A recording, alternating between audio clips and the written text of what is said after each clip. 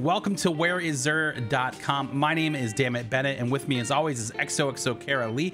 If you are looking for Zer this week, he can be found in the tower over in the hangar. If you don't know how to get there, there'll be a link in the description as well as one at the end of the video. So let's check out and see what Zer is selling this week. We have the Queenbreaker for the exotic weapon. Definitely worth picking up if you don't have it. Complete your collection. I don't see too many people using this these days. For our hunters, we have young Ahamkara Spine, the total stat roll of 64. Our Titans this week are receiving Eternal Warrior with a total stat roll of 64.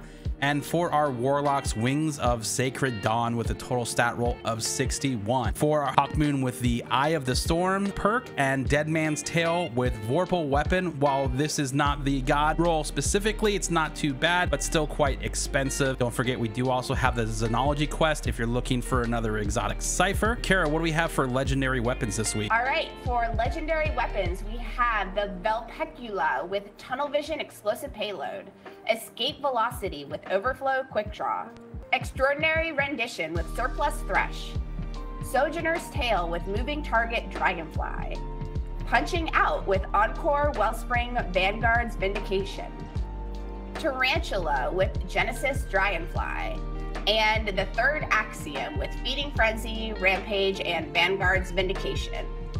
And for legendary armor this week, for our hunters, we have the Hold Fast set. And for our Titans this week, also the Hold Fast set.